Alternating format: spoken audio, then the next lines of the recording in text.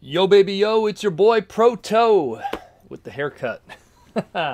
How we all doing this weekend? It is the Saturday night Transformer Slag podcast live stream. What's up? I'm your boy Proto Man.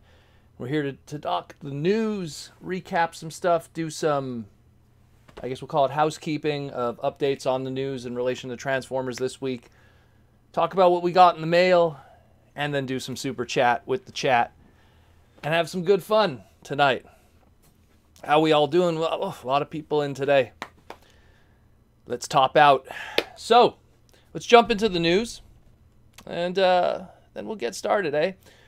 So, first thing we're going to talk about, this was probably the big thing this week, was the reveal of Waspinator. No surprise, stolen Vietnam factory figure surfaced. People were questioning if this was legitimate, and then of course more images surfaced which led to that.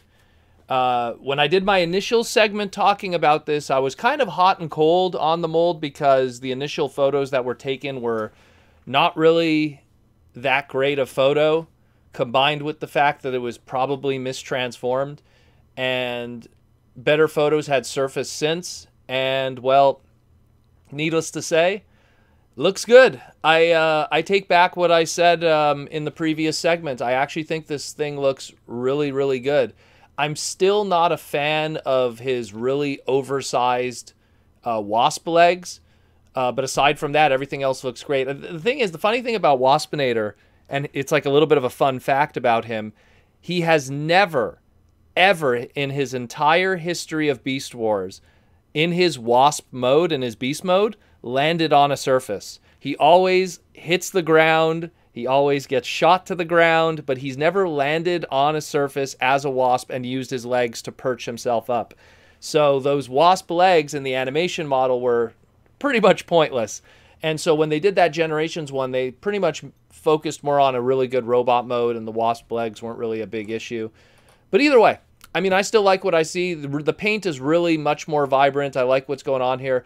And at the end of the day, I still feel that we're probably going to see this mold again in the future. Maybe a Netflix version, maybe a Takara version. And they're going to probably paint it up even more to make it even more accurate. And you know what? I think it'll look great. I really do. I really do. I mean, I like what I see right now. It could only get better, just with a little bit of paint here and there. But, you know, it's pretty cool. And like I said before, I could totally see this being turned into Transketo or some other characters. And, of course, all the obvious repaints like Buzzsaw and everything like that. This is a mold I'm excited about. You know, I'm a Beast Wars guy. You know, this is a mold that speaks to me. Waspinator was one of my favorite characters from Beast Wars. I think everyone loved Waspinator. Everyone sympathized with him. You know, he's happy at last. So hopefully we'll get some more information on that in the future. We got better photos now, but maybe some in packaging. How he's going to be available. Hopefully it won't be distributed badly. Maybe that rumored Wave 4, which I'm going to get into at the end of this, because we have some new information that we got in terms of how case assortments are going to work. What do we got here from some of the YouTube members here? Michael Koo says, oversized insect legs. Maybe Beast Wars characters as long insect legs. Remold for the royalty. Maybe a black and white Hornet. Well, I was thinking, honestly, because, I mean, when I worked with Bakon in the last year, they did this, like, army builder set of all the Waspinator repaints. Maybe we'll see something of that. I doubt it, really. You know, like Sky Wasp and some of those other ones that they did. King Warder, that was another one. But who knows? We'll see. Next up, and this one most people might not care about, but they announced the next Jumbo Funko Pop. And I will give them credit here.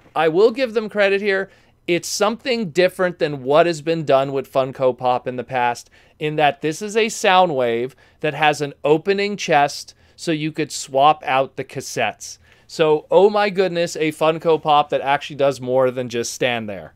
So, so these are the Jumbos. They're 4 times larger than your standard Funko Pop. They did an Optimus Prime already before that. I am shocked we haven't seen a Jumbo Devastator yet. But that being said, I mean, hey, pretty cool at least that it does something more than just stand there.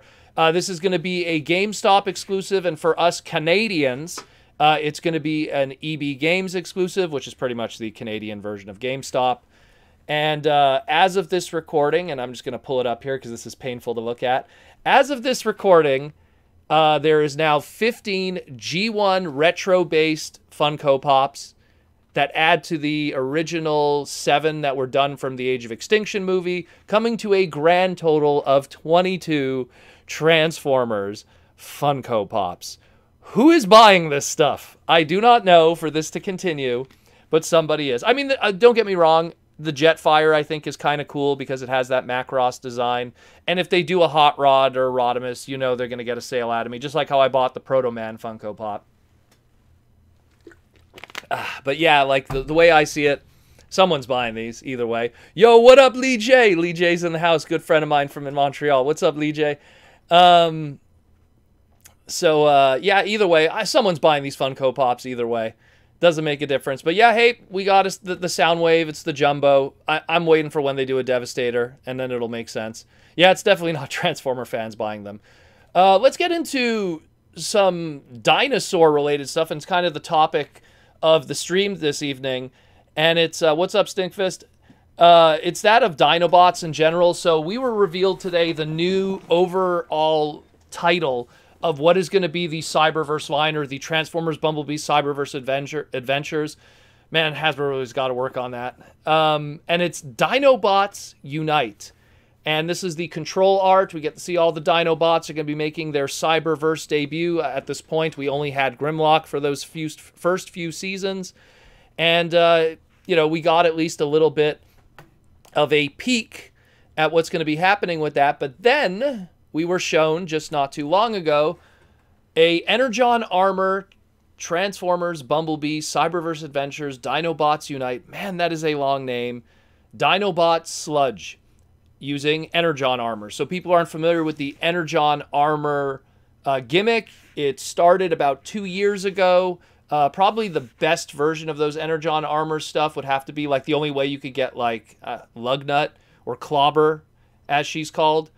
You know, it has this armor that flips over and stuff like that. So what's interesting is that we have Sludge here, very, you know, reminiscent of his Generation 1 namesake. And what's interesting is, you know, and I posted it here just from the art, because they don't really show it anywhere on the packaging, which is kind of silly. It looks like his Energon armor has a dinosaur head, like an Energon dinosaur head. That's what it looks like. Maybe I'm wrong. I mean, we don't have actual toy images of the Energon armor, except for that little top right thing showing how it kind of works and everything. But pretty hype otherwise. I want to get all the Dinobots. Again, the thing with being a Cyberverse collector is that you kind of have this difficult goal of how do I get the best versions of every character when most of the line is gimmick-based. And that's always been a big issue. But this Sludge actually looks pretty half-decent. Like when you look at it and then you look at like even like the Power of the Prime Sludge, I mean, it's pretty good. And that's pretty crazy when you think about it, because this is going to be one of the gimmick-based ones that's going to have a pop-out Energon armor. So, looks pretty crazy. Looks pretty crazy. Hey, Proto Man, love what you do. Can't stick around. Wanted to say hi and throw a question over the wall. Leave the question, brother. I'll try to get to it, because there's going to be a lot of questions later. I was going to do Super Chat much later.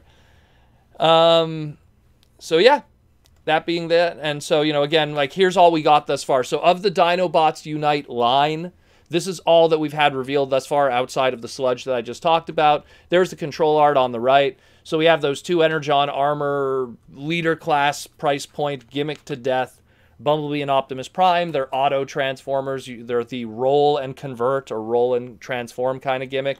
And then on the bottom we have the roll and combine stuff that's going on, which we get a little bit of our look at Swoop and Sludge, and Slug or Slag, depending on who you ask.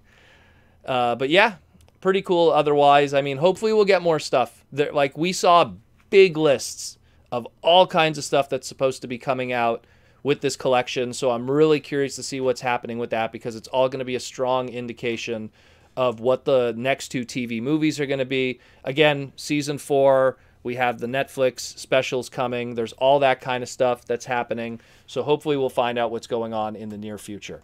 Now let's talk about more Dinobot stuff. So we had Dinobots with Cyberverse, but we also have a dinosaur flavor with that of Rescue Bots.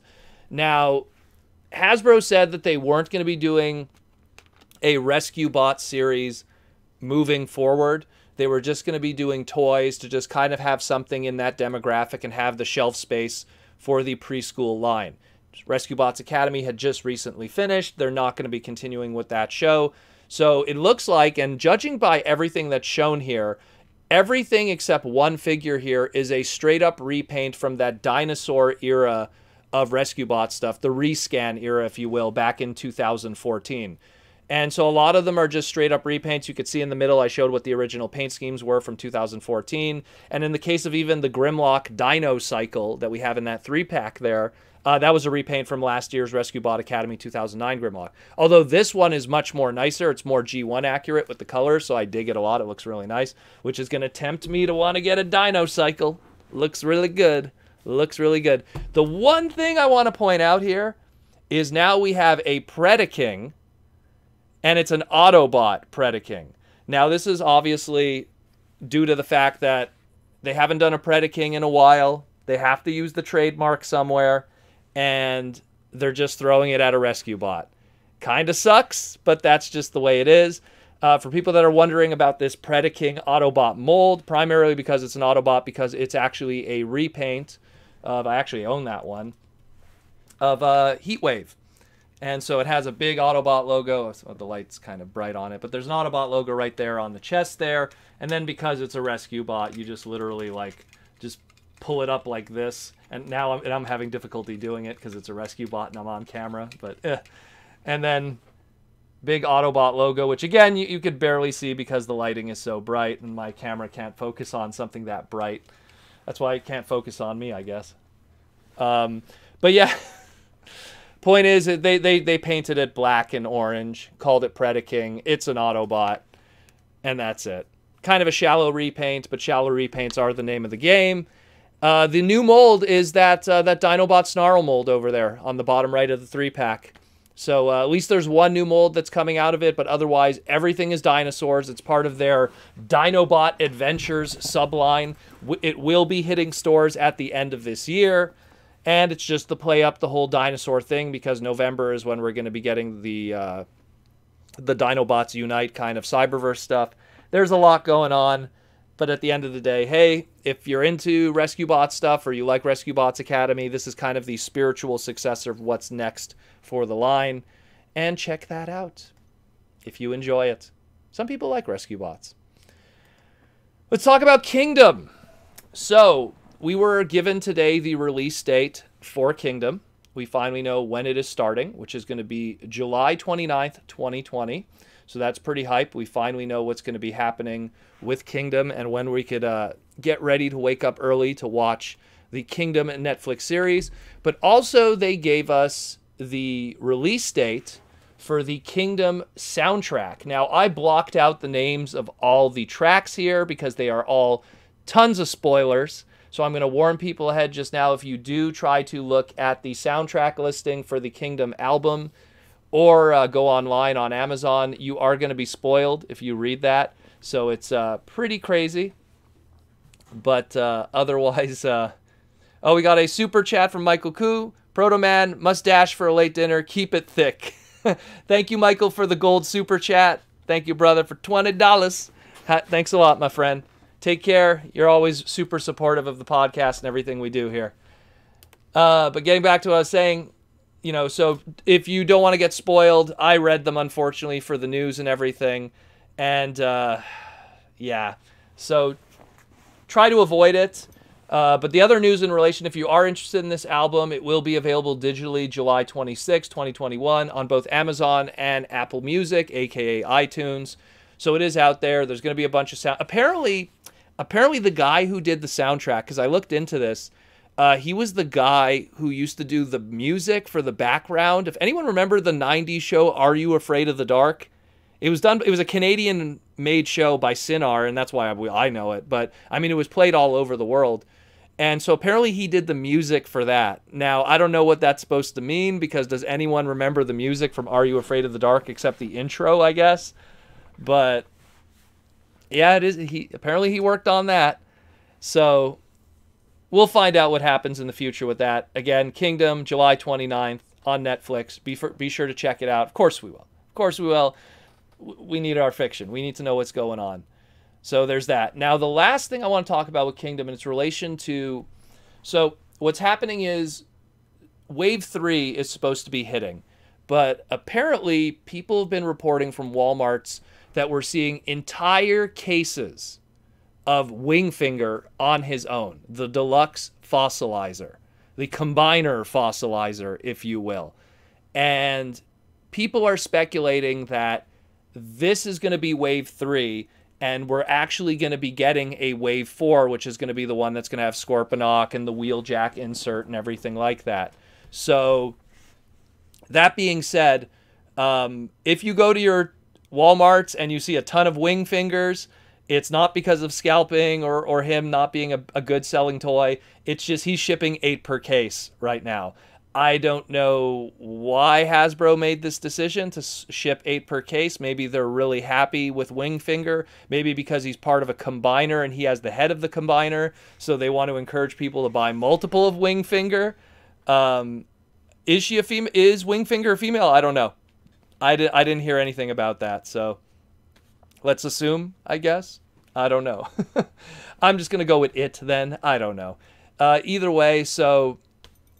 It is what it is, like I say, but just keep that in mind when you're going to see a wall of Wingfingers, because if it's 8 per case and people are not excited about those characters, that is going to be kind of a difficult thing to deal with, because it will clog the shelves and make it difficult for, let's say, a Wave 4 for some toy managers to want to order. So that's something, guys, keep in mind. Keep in mind that's going to make things very difficult, because, like I always say, end of wave lines always are difficult to get. They always are. So this is going to probably make it even more difficult. But we'll see what happens. We'll see what happens. Last thing I want to talk about, and it was a really interesting interview that I recently read. Weijing magazine, which is a Chinese website, interviewed the legendary Transformers masterpiece and Transformers masterpiece engineer and designer himself, Shogo Hisui. Now, Shogo Hisui, for people who aren't familiar with, was the guy who did MP10, he did Sideswipe, he did Wheeljack, he did some of the best masterpieces ever made. And Shogo recently sat down and did an interview with Weijin magazine, a Chinese website. The article had been recently translated into English. What I'll do is when I post this live segment in the replays, I will link in the comments the translated interview. It is something that if you really want to understand how they decide price point for Transformers and paint application and which characters are used and if there should be gimmicks, very interesting interview, because Shogo is a large part of the design process. He mentions how they go back and forth with Hasbro and how stuff is decided in the past. Just a very, very, very interesting interview. It's apparently only part 1 of 2, so I'm looking forward to the second part of this when it does surface. But definitely, I'm going to link that. Like, obviously, everyone who's listening today live, the link is not available. But when we do the upload and the replay of these segments, which usually happen around 11 o'clock or 12 o'clock at night tonight, I will try to link it in the comments below. It'll be the pinned comment afterwards. So check that out. Really interesting interview. Stuff that really is a lot of the flesh and blood of our podcast, where we talk about a lot of the design and how, like I say, how the sausage is made, or inside baseball, or what's happening, you know. So very interesting stuff. Really curious to see what that part 2 is, but just wanted to bring that up too. And that is it, more or less, my friends, for the news. That is it for the news. Got some cool stuff in the mail. I'm gonna cover that in a sec. I just want to just shout out our sponsor, Symbiote Studios, who again hooked us up with, I love these shirts and the pins and the plush, although Grimlock's back there. So Symbiote Studios, they do the official Hasbro Transformer plush pins and t-shirts. They are awesome. They have their new Grimlock out, which with all the recent Dinobot craziness that's going on, be sure to check out that Grimlock. Has easily been their bestseller. People have been loving it, and that thing is huge. That thing is very big too. So for $24.99, you get a big dino. You get a very big dino, and of course they have a certain Sentai coming in the near future. So be sure to check out that, another big dino. Let's put it this way. So be sure to check that out. And again, they have their new ad in the Transformer comic book, so check out Transformers issue number 29 of the War World mini-series happening right now of the ongoing from IDW, and you can even see the ad for Symbiote Studios there too. Thank you, Symbiote Studios, for sponsoring, as well as Hasbro. So, let's get into the news. Not the news, the what we got this week. I got a really cool package in the mail from my buddy in Korea. I have a friend in Korea, and he's like 50% a Transformer. He's not like a hardcore Transformer fan. He knows what Transformers are. He can name a lot of the characters, but he's more of a Lego guy, and he likes other stuff. He likes die-cast cars. And what he does is he goes to these Korean stores, and they're called, and I'm going to totally butcher it, so any South Koreans are going to be like face-palming, Tsunkun, which is, it means junk stores, pretty much. That's what it translates to, Tsunkun stores. And what they are essentially is, to kind of give you guys an idea, in Korea, you'll have collector secondary market stores where like someone will like have like a G1 Transformer, and it'll be sold in a store that they know the value of it as a collectible, and it'll be sold at an understandable price. Then you have like flea market-y, garage sale kind of stores, you know, where they get stuff and, you know, they sell it at a price that makes sense, but they don't really know what it is. And then you have the Tsunkun stores, the junk stores, which these are stores that get tons of inventory of used toys, used product, used kind of stuff in that Pacific Rim region. Not the movie, the actual Pacific Rim. And they get it for free, and then they just try to get rid of it as easily as possible. Their logic is like easy come, easy go. So it's just like if they get it for free, if they charge $1, it's still profit for them. And these stores have crazy turnovers. And my friend constantly goes there looking for stuff for himself, but he also, when he gets like great deals of stuff, he just picks up a bunch of junk for me. And then when there's a nice box of it, I talked about him on the past when he sent me the little Keshigumus, and so he got a lot of cool stuff, and some of the stuff is probably going to be... So the first thing... Actually, I probably should move my water. The first stuff that he gave, the stuff that I really... He always throws in anything, because usually he'll get like a bag of toys, and he'll get that bag of toys just for like that one Transformer in it, and that whole bag will be like $1. Like literally $1 Canadian. When you translate it from South Korean currency. And like they'll like, so like in the bag there was a whole bunch of like Yokai Watch medals, which I mean they're probably worth something to somebody, but so that were in the bag. But I just want to just bring that up because that was just in there. But this was what was in there, and I was very happy when I saw this. This is the Japanese version of Transmetal Megatron. This one doesn't suffer from GPS. You could actually transform this and not have to worry about anything breaking on it. So this is really hype. People are always looking for this version because if you own the American version, it will break, where this one does not. And the only difference is that it's a slightly browner plastic, and it says like Destron on there. So this is pretty hype. I already have one. So I'm going to be bringing this whenever the world goes back to normal. I will be bringing this to one of the TFCon parts parties, and I'll sell it really cheap. I will sell it cheap. But I'm going to, like, this is really hype that he found this. This, no joke, when you consider that the bag was probably like $1, this probably cost like 50 cents, whatever. But that was one really hype find. Probably the best find of the day for him. But here's some of the other stuff too, which really gives you a perspective of like what is considered junk even in Korea. So Megatronus from Robots in Disguise 2015, that was also in the bag. This is one of the auto change ones. I don't know, it looks okay. I think I'm going to keep it because I never got that one. And this, I think this was probably like $49.99. Imagine. Obviously it's missing some stuff too, but whatever, you can't complain. First wave Cyberverse stuff showing up in South Korea already in the junk. This is one of those auto change ones where you twist it, like, and you twist it and you turn it, and then it turns into a robot mode Bumblebee. You can appreciate that, I guess. You know, has the hot rod spoiler. Kind of cool. I'm going to probably keep that one too. Never got that one. That was probably like originally like MSRP like $6.99 or something. And then we have this one, which made me very happy too. The Cyberverse Repugnus, which has the cool little gimmick there with the back where he could do his little bitey action. And this one, just because Repugnus was so cool in the show, you know, and I didn't get his actual... I don't even think... I'll be honest with you, I don't even think I ever saw this one in the wild, because Cyberverse had a really weird distribution with our Toys R Us. So that was in there too, pretty freaking hype. And then, in terms of non-Transformer stuff, like, he knows I love video game stuff and Dragon Ball, so he got this cool, like, Dragon Ball keychain, and then it has, like, this little Nintendo... this is a Famicom, mind you, Famicom video game attached to it. So you got Raditz and Goku.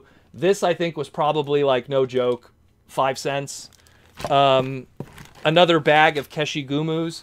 What is in there this time around? Hey, it's Kami from Dragon Ball without his cane. It's anyone remember Samurai Pizza Cats? What else is in here? Oh, it's Krillin. But he's happy for some reason because he's not getting beat up for once. I guess this is probably Bulma. Yeah, it's probably Bulma. One of her many designs. Who else is here? We got some Ultimate Muscle stuff. Kaniku Man. Look at that one. That's pretty cool, actually. There's a whole bunch. He always gets like a bag of these because there's always like cool stuff in there. He gets them because the decoys of Transformers were also done like this, and so once in a while you see those in there. Little Ultraman one too. This was probably 5 cents. Again, Ultraman's always cool. And then a nice little mini poster which came with the Keshigumus of the Kaniku Man stuff. So pretty cool. This is also pretty awesome. And then he threw in also, because it was in the bag, some Mario stickers. Yay! So pretty cool stuff again. Thanks to my buddy. I don't know if he wants me to say his name in South Korea, but pretty cool stuff that he sent me. Pretty cool. Again, the Transformer stuff, like, again, that Megatron. That when I saw that, I was like, damn, that's pretty cool, bro. So that'll be coming to a Proto Man parts party to a TFCon near you at some point. I don't know, probably not Baltimore, but maybe Toronto. We shall see. We shall see. The world is still in a crazy place. And that's it for all I got this week. Proto Man doesn't really get retail product anymore. He just gets like little tchotchkes in the mail and stuff and junk. But you know what? It's not about what you spend. It's about if you enjoy it. You know, that's all that really matters in the end of the day. So it was Ultraman doing a Hadouken, actually, because that's Ultraman Great from Ultraman Towards the Future, and that's actually his finishing move, is he does like a Hadouken. And they did a Super Nintendo game, which was a fighting game. I think Bandai of America did it, and yeah, he has like a Hadouken attack kind of thing. Oh, Primal, you want it from me? Okay, man, maybe I'll put it aside for you then. Okay, that's pretty cool, because you I know I'll see at some point. Okay, cool.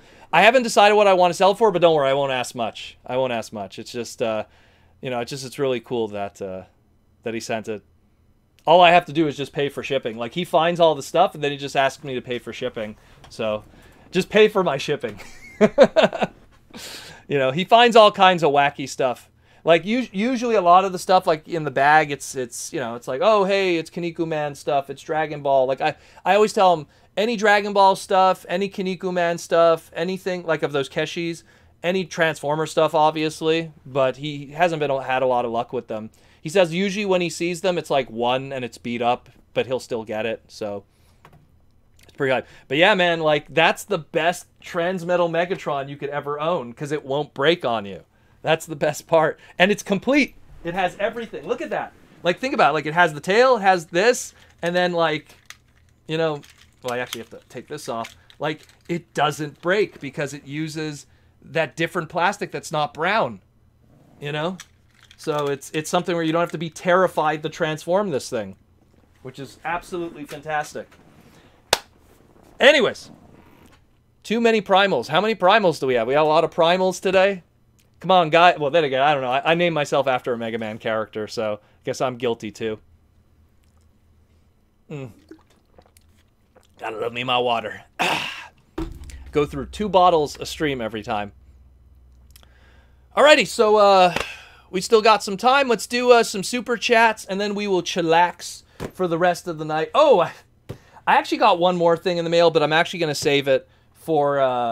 I'm going to save it for, like, I want to do, like, an Instagram post and stuff with it, too, with some images, because it's an animation cell, so I just want to do that. Whoa, oh, the super chats are already rolling in. Okay, so let's do some super chats, and we will enjoy the rest of the evening with all my beautiful people tonight. So let's start with Vicar and Flips. I love these names. Vicar and Flips. Do you think Studio Series is nearly finished? It seems like they've given us most of the movie characters. Once they do The Fallen, that'll be it. First of all, number one, once they do The Fallen, that'll not be it, because there's still tons of Michael Bay era stuff and characters left. Think about it. We really haven't had the Ice Cream Twins. Like, where are those? And I would love to get the Ice Cream Twins done properly, because we only had, like, that one version. Like, that one, like, it was a deluxe, but it was like it was 2 legends put together. I firmly believe that the reason why we got 86 movie Studio Series was because they probably felt what you felt, was they're running out of characters. So if you do Studio Series 86, you put out all these releases that buy you time until the next live action movie. And let me tell you something. They're filming in Montreal right now, and I got to see some stuff. I'm just saying, some really cool stuff is going on in downtown Montreal near the Vic Hospital. So it's going to be interesting, to say the least. But no, there's still going to be Studio Series. I think Studio Series is going to be around for a while. I really do. It sells very well. It sells even better in China. In China, Studio Series is a big deal, and that's a big market for them. It's going to be around for a while. I honestly believe that for sure, 100%. It's going to be around for a while.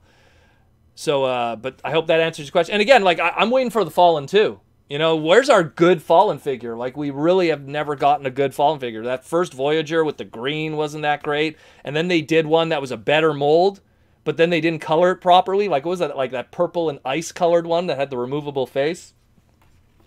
I want my good Fallen figure, but I also want the Ice Cream Twins, even though people don't like those characters.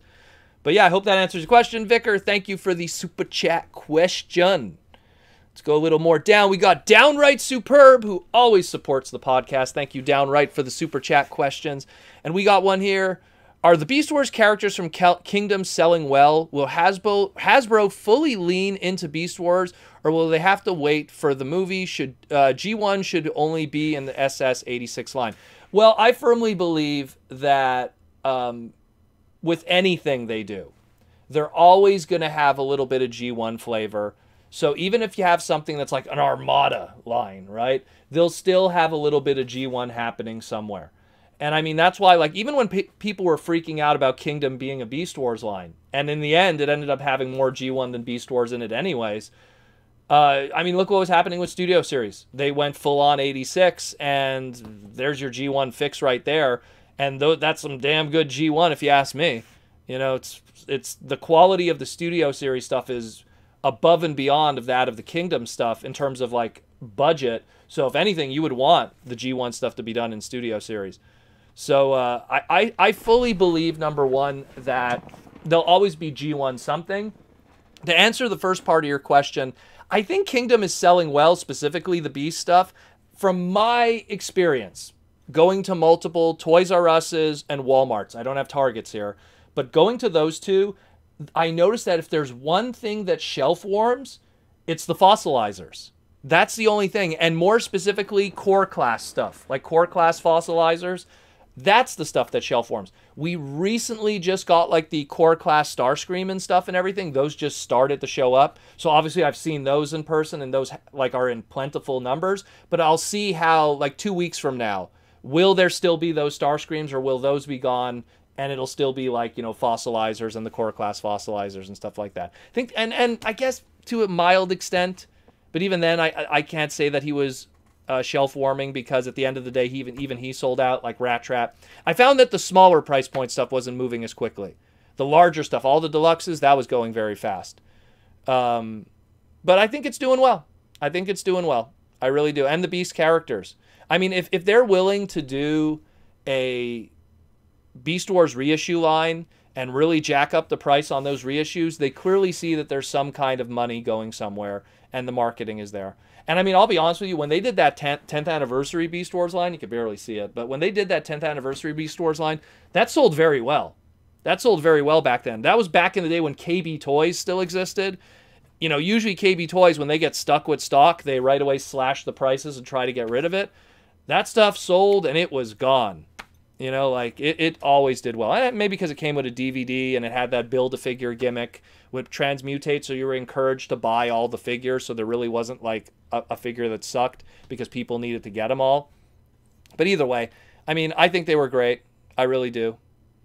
But I think so. I think it'll be just cool. It'll be fine. And I think Beast Wars is doing fine. So, again, that's all I can really say. But thanks for the super chat. Downright good question. Good question. Tom Laney says, I want a movie Onslaught. Yeah, see, exactly. Like the last night movie Onslaught. There's so many characters that still don't have Studio Series figures. What was the name? The Mohawk character? I think his name was Mohawk. Probably was. Like, there's so many characters that still haven't gotten proper figures. So sooner or later, they will get to all of those. Look at all those background characters from the Bumblebee movie. Where's my Bumblebee movie RC? Where's my Bumblebee movie Brawn? Where's my Bumblebee movie? Like, supposedly they're coming, but they have tons. They have tons left. It's gonna be just fine. They're gonna be making Studio Series stuff for a very long time. And the second you get a new movie, that just injects a whole new bunch of new figures to be put into that. So I wouldn't worry about that at all. We got another super chat question from the Grumpy Goat. The Grumpy Goat wants to know, if you were a Cybertronian, what would your alt mode be? I think I answered my fan character. You would be a VTOL aircraft carrier. You would be that? You think that would be cool? VTOL? That's the one that's kind of like it has the two helicopter blades, right? I'm not an aviationist, so I don't know. But that's like, so I guess you would be kind of like, who's a VTOL? I guess kind of like some versions of I think Skyhammer was a VTOL, the G1 Pretender, but I think also some other characters I'm trying to remember. Maybe Obsidian? No, that's like a double helicopter. I don't know. You'll have to correct me. Who would I be? Formula 1 car. I'd be a red Formula 1 car. It's my fan character, Proto. You know? And for anyone knows my fan character from Beast Wars, which I don't want to get into because then people could look up the past of that and how cringy it was to see 14-year-old Proto Man doing stuff. But I had a fan character from Beast Wars too. But I'd red Formula 1. He'd be super fast, and he'd be totally like goading Blur to do races and stuff. I would love that. That would be my Cybertronian. A Cybertronian-esque kind of Formula 1 car. Low, spoiler, front spoiler, open wheel, that whole ordeal. Be really cool. Stinkfist69 says, so will that mean 20 years from now that fossilizers will be harder to get or easier to get? It depends. To give an example, what sold badly in G1? We had Pretender shells, Headmasters, all that later G1 stuff. When G1 had a resurgence of popularity because of eBay and late 90s, early 2000s, everyone was going for that 84, 85, 86 product and was ignoring all of those Pretender shells and everything. So someone like me, I got all that G1 84, 85, 86 stuff very early. So I was able to get a lot of that stuff pretty easily because no one cared about Landmine or, people, okay, maybe they cared about Bludgeon, but they didn't care about Landmine or Doubleheader or Octopunch or so many of those characters, or the Headmasters like Hosehead and Sirens, maybe Nightbeat. But now people are going like, okay, I want to complete my G1 collection, and those later Pretenders are difficult to get because there's not many left, and the people who did buy them bought them, and the ones that are left that are complete are tough. So it's the same thing. Now let's go to the next era, Beast Wars. What is the toughest and most expensive Beast Wars stuff of the Western releases? All that late wave stuff that didn't sell well. Fox Kids repaints, Beast Wars Mutants. Those ones, man, the Mutants, some of them go for like 40, 50, 60 bucks, loose complete.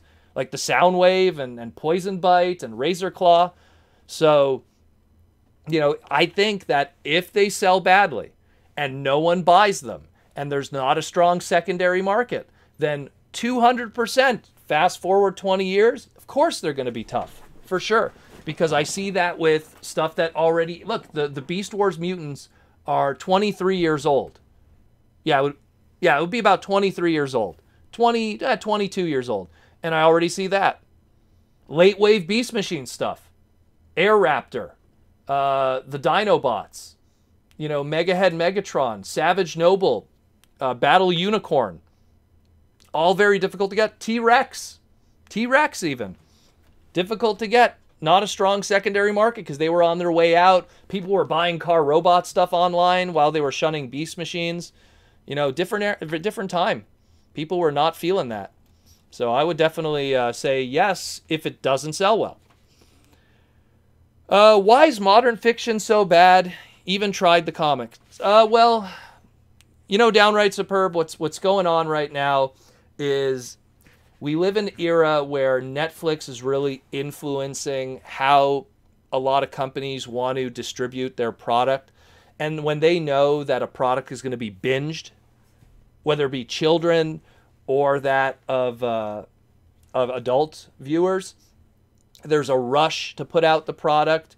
Netflix, unfortunately, when they have product that's made by, you know, Netflix-funded companies, they're non-unionized voice actors, which is why I warn people about Kingdom. You're not going to see your favorite voice actors doing Rat Trap and Optimus Primal and Megatron. Let's put it that way. So the voice acting is always, you know, no, I don't want to insult them, but not on the level that we have an expectation of. There's a lot of good Netflix exclusive stuff, but there's also a lot of crap. A lot. You know, for every like one amazing show, there's like 9 shows that like would be a waste of your life. So it gets pretty crazy.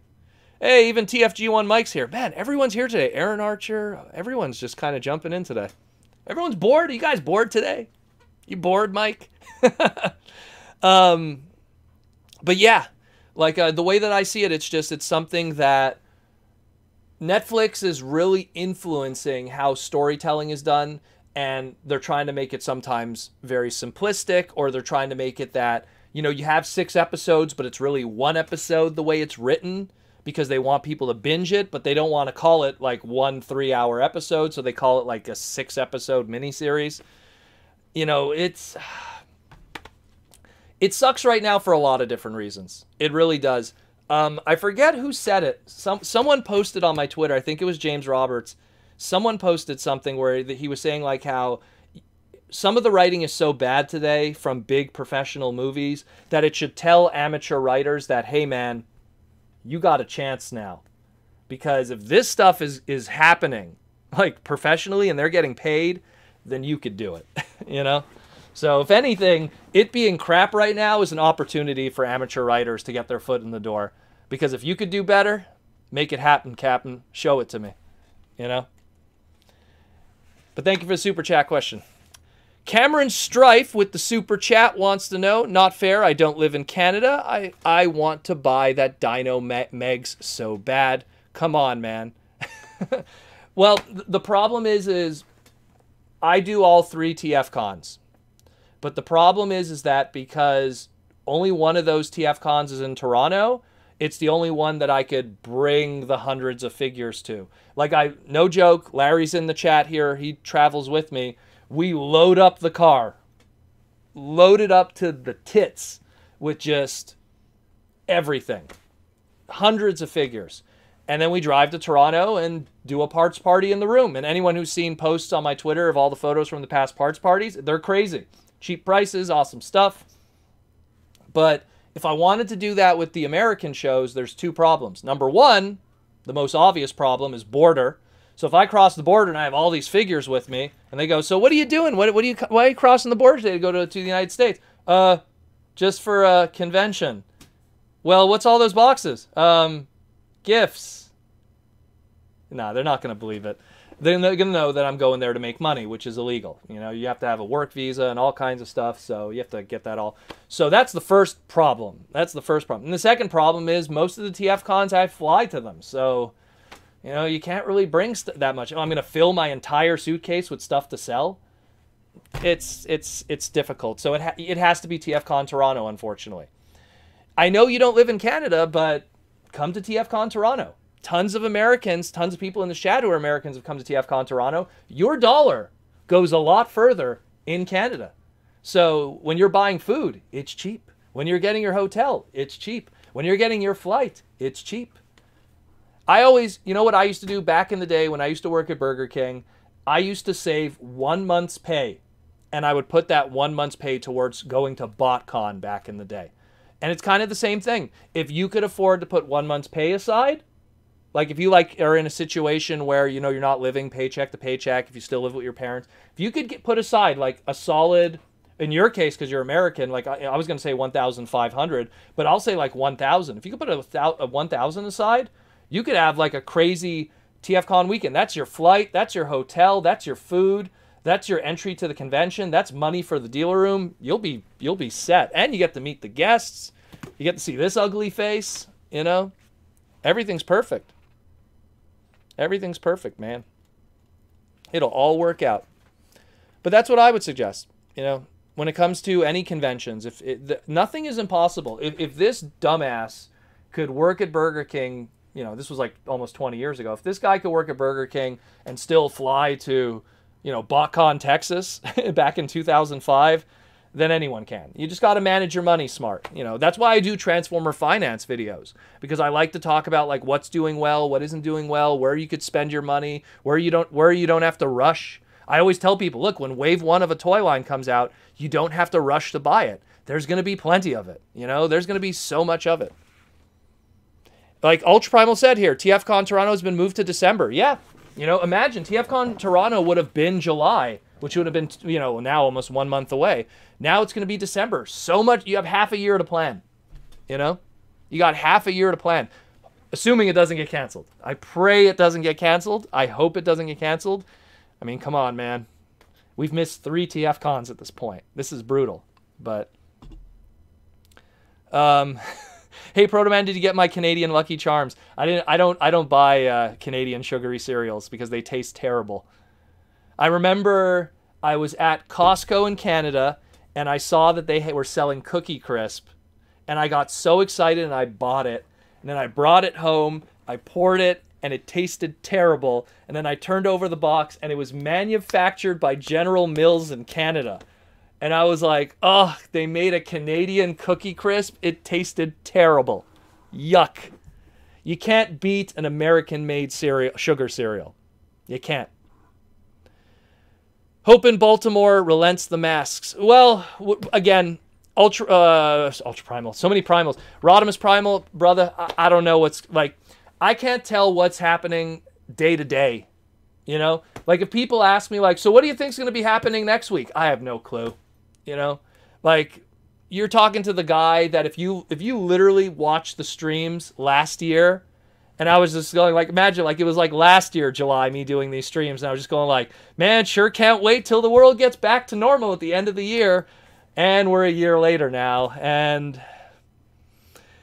like I say, it is what it is, you know, so I have positive hope, but I also am trying to be realistic here, you know. So we'll see what happens. We'll see what happens. Oh, Fair Lady Z's here too. Jeez, everyone is here today. What? See, Fair Lady Z, she's an American. She's an awesome American. And she says here, TFCon Toronto is awesome. I'm not sure what travel is like, though, this year. Well, I can't even imagine, Anastasia. I can't even imagine. I'll see you at Baltimore this year. Yeah, I hope Baltimore happens. I'll be honest with you. Of the 3 that are planned right now, because we have Baltimore. Baltimore is October. Then we got TFCon Toronto in December. And then we got the LA show next year. That one's far away, so I'm not even going to talk about that one, because that could be anything. Baltimore, I want to go. You know me, I don't miss shows. But it has to happen. So it's something where it's like, let's see what happens. You know, like if Baltimore's in a good state of affairs. Look, most of TFCon staff is Canadians. If we can't cross the border, game over. You know? If we have to cross the border and quarantine for 2 weeks, game over. Do you know how many hotel, nights you got to spend? Just to be like for all that staff. So again, the world's got to be in the right place for all that to happen. For everything to happen. That's the problem. That's the big issue. So I'm hoping for the best. I really am. Because missing not only 3 TFCons, but all the conventions I was used to going to every year, all the crazy shows, all the gatherings, all the fun, I miss going to game nights and everything like that. And my arcades that I go to barcades and stuff, I miss going to barcades. I miss all of that stuff. It's so, I'm just hoping for the best, my friends. That's just it. And I can't say shows are happening. I can't say they can't. I just hope they do happen. Downright Superb with the question wants to know, where the hell did you get that Matrix necklace? I talked about this last week, didn't I? So, interesting story with these. I'll bring the other one for people who didn't pay attention last week or weren't here. So, this necklace was made by a website called stylinonline.com. Today, they are one of the #1 t-shirt distributors for pop culture in the world. But back in the day, in 2001, they were a small kind of pop culture website. They made a whole bunch of Matrix necklaces. What's cool about this Matrix necklace is it comes off, and you could actually plug it in your G1 Optimus Prime, your original G1 Optimus Prime toy. It was kind of like third party before they were third party.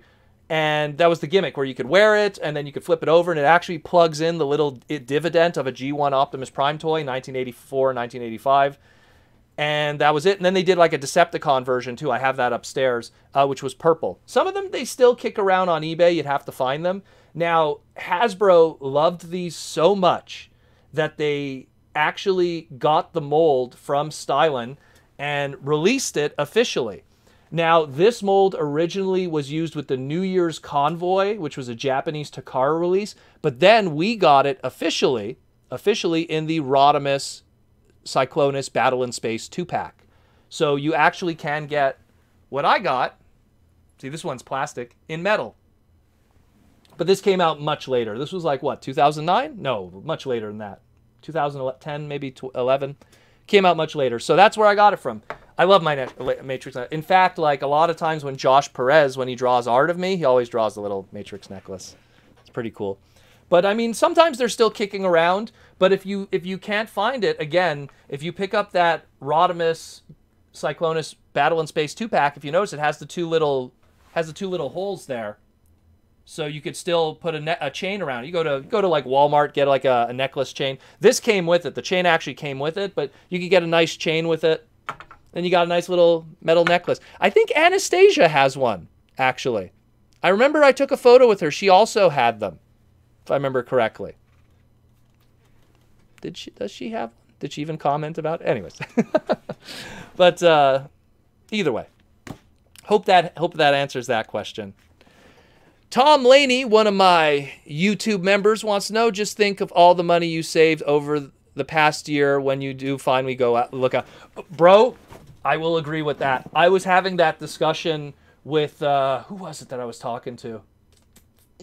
Oh, I was talking to Toy Robots, the magazine guys, because I did an interview with them. Off the air after I did the interview with them. That's going to be in their magazine. There's like a Toy Fair robot magazine kind of thing that's out there. Toy Robot, check them out. I did an interview for them, and there's going to be this huge interview with me in it. And one thing that I talked about off the air with them, we were talking about how, if you missed a BotCon, right? Like back in the day, like if you didn't do BotCon, what did you save by not doing BotCon? What was the flight? What was the hotel? What was the box set, right?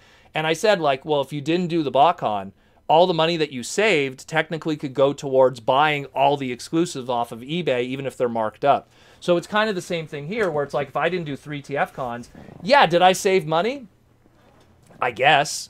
But I think it's also, in my case, like, my goals when I go to TFCon are not from a monetary standpoint. It's more from like a business. It's networking. You know what I mean? It's networking more than anything else. And I find that going to TFCons are more about meeting people, networking, meeting guests that might be a once-in-a-lifetime opportunity. You know, like, I'm so grateful that I did that BotCon that had Buster Jones, the voice of Blaster. Blaster was my first Transformer growing up. Buster Jones had never done a convention up to that point. This was his first convention ever. He did that BotCon. He was amazing. He was he wore a different velvet suit every day of a different color. He was so cool. He was hard to get to, though, because his health was already starting to diminish, so he didn't do his signings for very long. And then after that BotCon, he passed away. And it was just like, wow, if I would have missed that BotCon, that would have been it. And his autograph is very difficult to get today. And again, Blaster, you know, special place in my heart, that figure. So, crazy stuff. There you go. Yeah, Fair Lady Z. I do. There you go. I knew she had one. Because I remember we took a photo together. We were both like, ah, you know. Anyways. Yeah, Dick Gautier's another one. Dick Gautier. I was Dick Gautier's handler at TFCon. And that dude was super funny, super lively, but he was already wheelchair bound. Like, he was already, like, you saw that, like, he was having problems moving around. And that dude was awesome. And that's not just because he was a Rodimus voice actor. He was just a really funny guy. If you could watch his panel with him and Venus, they did... I don't want to spoil it, but it's hilarious. Like, he's just sharp as what. Him and Jack Angel, because they're two, like, crotchety old guys, they were just hilarious when they did that panel. Because it's Jack Angel, Jack Angel's pretty much Cyclonus, Dirge, Ultra Magnus in the non-movie variation of season 3, and Dick Gautier is like obscure characters, but Rodimus Prime being the most important. And so those two who've, you know, done everything, and then you have Venus, aka Black Arachnia, Pretty Venus, and it's such a crazy panel. It's probably on TFCon's. It's probably on their YouTube channel. They probably uploaded something. So good. If not, someone must have uploaded it. But really good stuff. I love Dick Gautier. He was such a cool dude. But again, another example, Dick Gautier. You know, let me tell you something. As a guy who loves wrestling, wrestlers drop like flies. And it's like every time I'm like, oh man, that guy's going to be at Niagara Falls Comic-Con. I want to get his autograph. And then I end up like not going to the show, right? For whatever reason, I'm too busy or something. And then the dude passes away. And it's like, because me, it's not just about owning the autograph. I want it personalized. I want to encapsulate that moment too. I don't get autographs just for like, you know, reselling or something like that. It's actually because I like those people and stuff like that. Another good example was Gal Geiger, the voice of Guy from Gal Geiger. He was at a anime convention in Toronto, and when do you ever see Japanese voice actors? So that was a big deal. Thank you. Yeah, I got a haircut. Thank you. Thank you, Victor. Trying to be suave today as best as I can with a receding hairline. Anyways, yes, even you, Fair Ladies, you got to meet Dick too before he passed away. Like, that's why, like, you know, some of those voice actors, you only get one chance, you know. So, I mean, the TFCon in LA that happened, what was it, 2 years ago? I'm already forgetting. But that TFCon in LA that had all of those voice actors, like all those G1 voice actors, some of those voice actors, it was like their first and maybe last convention, you know, for some of those. So it's something that, the way I see it, like, you know, try not to miss out on those shows. Because if you're into, like, meeting the guests, sometimes it's like a one and done. Like, you know, look, Scott McNeil, you'll see him everywhere. You'll see Scott McNeil at an anime convention. You'll see Scott McNeil at a Transformer convention. You'll see Scott McNeil maybe outside your house. You never know, at 3 a.m. You know, Scott McNeil's everywhere. Gary Chalk, he does multiple shows. David Kay, he does multiple shows. A lot of those, like, guys that, like, you know, that are from the 90s kind of shows, they're a little more in tune with doing cons. But the 80s voice actors, they're older. and they don't really understand how valuable they are. I was the handler of Chip Chase. You know, Michael Horton, the voice of Chip Chase. That's all he was. He was Chip Chase. And he was like, oh, you know, I was just a human character. I wasn't even in many episodes. You know, I'm with all these other guys that, you know, that are robots. Like, he's like, if I make like $100, I'll be happy. He did amazing. He did insanely well. It was his first time doing a convention. And after he did insanely well, he was like, I think I need to do more of these. People were bringing him like diskettes to sign so he could tear them up. Like, it was awesome. It was awesome. He was very happy. He was a great guy too. He was really cool. And I got to meet his family. Imagine, the voice actor of Chip Chase, his daughter is dating a guy that's absolutely obsessed with Transformers. So imagine that. Imagine like you're dating someone and their dad was one of the original G1 voice actors. That's kind of crazy when you think about it. Anyways, I'm going on a rant. Stinkfist69 says here, did you learn anything new about Bret Hart in the 1 hour series A&E documentary? Actually, everything they talked about I knew, but there was one thing that I took away from it that I loved. He showed all of his drawings, because he loves doing cartoon work, like drawing like cartoon characters. He showed a bunch of his drawings that I've never seen before, and I messaged him, and I'm like, dude, you got to make a book, like a little like art book of something of all your cartoon drawings. Because that, and like a lot of wrestling historians and guys like me that like pay attention to everything, there wasn't much new stuff there, but his home videos from when he was young, his homemade movie that he made called The Iguana, that was new, and his cartoon drawings. So all of that non-wrestling stuff kind of was new to me. But everything else, I mean, I'll be honest with you, it was 2 hours long, the thing. It wasn't an hour. They skipped over a lot of important stuff. His whole WCW career was like summed up in like 2 sentences. While like, you know, his home movie was like 15 minutes. So it was really good, but I feel that it still didn't capture everything. It could have been longer. Could have been a 2-parter, in my opinion. But I still liked it. It was still very good. I didn't like the Randy Savage one because I watched it and then I watched the Randy Savage one afterwards. That one wasn't good. I don't suggest watching that one. But enough wrestling talk. Otherwise, we're going to be talking about my boy too much. So, we got a super chat from Lucas Borghesi. I'm sorry if I butchered the name, with a gold super chat. Thank you, Lucas, for the gold super chat. Hey, Proto, my best friend Cam passed recently after a 5-year battle with cancer. He wanted me to take figures from his collection after he passed. Do you have a deeply personal item in your collection? First off, I want to say my condolences, my friend. It's really tough when that happens. I had someone in the geek fandom also that passed, and she was hit by a large vehicle. Me and Jaws D were very close with her, and that was the first time we ever had to deal with someone that was like our age, like passing away, and that was tough for us. We were like shocked because she was such a sweetie. She was such a good human being. Huge into Sentai too, so she was really cool. Yeah, that's tough, man. That's really tough. I hope you're doing well too. You know, stay positive. Do I have something that's deeply personal in my collection? All of my first Transformers.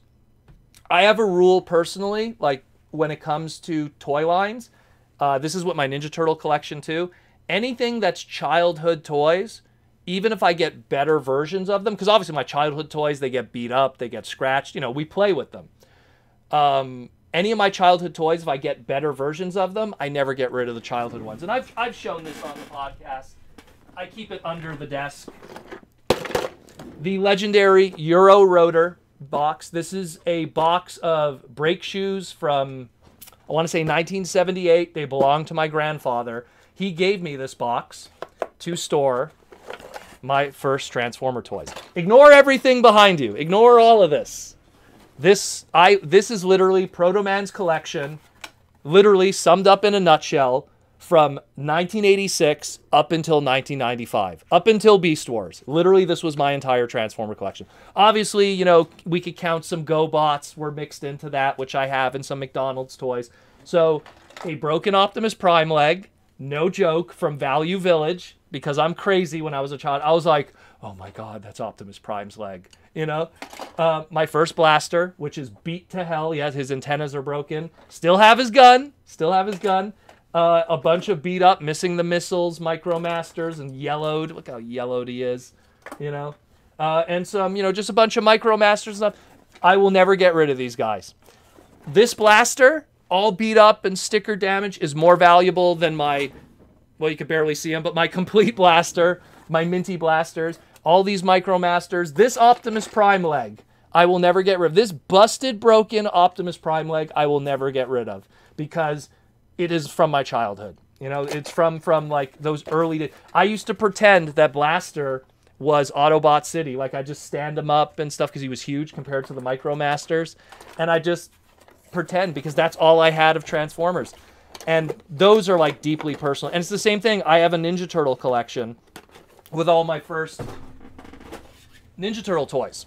And I'll never get rid of those. I'll never get rid of them. I have the same turtles in way better condition, but I'll never get rid of them. Actually, I have one example right here. Ugh. My first Slash figure.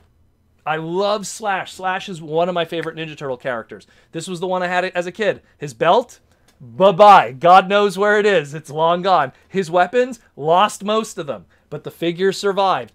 Do I have a better Slash now in my display? Oh, I have a complete one, the belt variant, purple belt, black belt, all the weapons, you know, but that's my first one.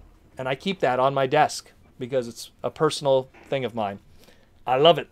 I love it. So I have a lot of, like, that and gifts that I get from people. Like, I get a lot of, like, I have a little section of my collection, which is all custom Transformers that were made for me, gifts. Ultra Primal, who's in the chat, he made me this cool red Formula 1 Transformer with a Human Alliance figure that was modeled after my uniform. I wish I could show that. It's a really cool image. I think it's probably on Twitter. You know, I get all kinds of gifts and stuff. Otis, Transformers made this cool Rodimus custom for me. So those are also deeply personal to me. Anything that's gifts, you know, that to me, I'd feel bad if I ever got rid of it, because someone cared to give it and thought of me, and I respect that. You know, I respect that kind of stuff a lot. So those are just some of them. I hope you're doing well, you know, and my condolences for your friend passing away. That's very difficult. You know, that's always... I'm a big animal lover, and I've had a lot of animals growing up. At one point, I don't know if I've ever talked about it, at one point I had 3 dogs, 5 cats, 2 budgies, and 2 turtles. I lived in a zoo, no joke. And you get used to, you know, falling in love with animals, and because dogs and cats, you know, dogs live 15 years if you're lucky, cats 20 if you're lucky, you know, and you get your heart broken a lot, so it kind of made me stronger when it came to that. But, you know, it's tough. It is tough. It is really tough. It's tough. Anyways, thanks for the super chat question, man. Now on a lighter note, let's bring up the smiles. Soup99 with the super chat question wants to know, yo Proto, just celebrated my 20th birthday this past week, and my girlfriend got me a sealed big convoy and wanted to know, what is the cutoff for opening sealed TFs? First of all, happy 20th anniversary. Actually, technically an anniversary. En français, c'est anniversaire. In French, it's anniversary. Awesome, man. 20 is the best years of your life. I'm going to say that right now, because my 20s were like the best years of my life. So you got a whole crazy road ahead of you, my friend. Big Convoy is an awesome toy. Is it the Korean version, a Korean boxed one, or the original Japanese boxed one? Cutoff for opening Transformers. How I work with that is, if it's carded stuff that's vintage, like, and when I mean vintage, anything that's 25 or older, so Beast Wars, early stuff. Like, I have a few, it's kind of hard to see. Oh, it's very hard to see. There's some carded Beast Wars on the wall there. There's Cheetor. There's a Car Robots, Mock Alert. And then it just goes up, and you guys can't see it, but it's all up there too and stuff. But, man, I hate this damn camera. I miss back in the day having, like, it's a beautiful HD camera. The quality is great for you guys now, but I miss having a wireless camera that I could kind of just move around with you guys. I miss doing that. But I feel the cutoff is like 20 years. Like, if you gave me an Armada carded toy that I didn't have, I'm opening that thing up. And that's almost 20 years now. It's, you know what it is? Here's another thing too. it happened to me. I was buying the UK Rescue Force figures, and I ended up buying them really cheap carded. And then I had them carded, and I was like, I want to open these so I could have them loose in the display over there. There's my Rescue Force guys. There's Lio Kaiser. You could see him a little bit along with the other Lio Kaiser, Rescue One, whatever you want to call him. And I had them carded, and I was like, I don't want to open these. I feel like I'm ruining the market if I open these because these are pretty tough to get. I kept them carded. I found loose ones down the line for much cheaper, and then I sold the carded ones. So it's something where also look at the second, like Big Convoy, there's tons of them. They did reissues. I don't think a sealed Big Convoy will demand too much more than everything else we got at this point. So open it up, man. And Big Convoy is awesome. I mean, there's Big Black Convoy over there, or Nemesis Scourge, as I call it, good old Bloody Tusks. And then, of course, my Japanese Big Convoy is all with the Beast Wars stuff over there. Great mold. Great mold. Easily one of the best Beast Wars molds ever made, in my opinion. Easily. So, definitely. But the cutoff, 20 years. When stuff starts to really be worth money, I find, carded. That's when it kind of changes. Let's see. But thanks for the super chat question, my friend. Thank you so much, Soup99. And again, happy birthday. Are you a Gemini also? You a Gemini? What's the cutoff? What's the date today? Oh, you're a Gemini also. I'm May 27th. I'm a Gemini, and I was born. Oh, that's a whole other story. I'll get into that another time. Eastman777 wants to know with the super chat question. Thank you, Eastman, with your awesome, somewhat Ninja Turtles or like related name. The creator of Ninja Turtles, Eastman. Great haircut. 2 questions. Will eHobby be doing a big line of reissues? And what is the last new character to be created? Who would you create? To answer the first question, eHobby was part of a company called Part 1 Entertainment in Japan. Part 1 Entertainment has unfortunately phased out most of their eHobby stuff. It still exists, eHobby. The website still exists, but they don't really do as much as they used to anymore. They used to have really good partnerships with magazines and stuff, which kind of funded a lot of their exclusives. But as time passed, unfortunately, eHobby's kind of a shell of what it used to be since the 2000s. Part 1 does still exist.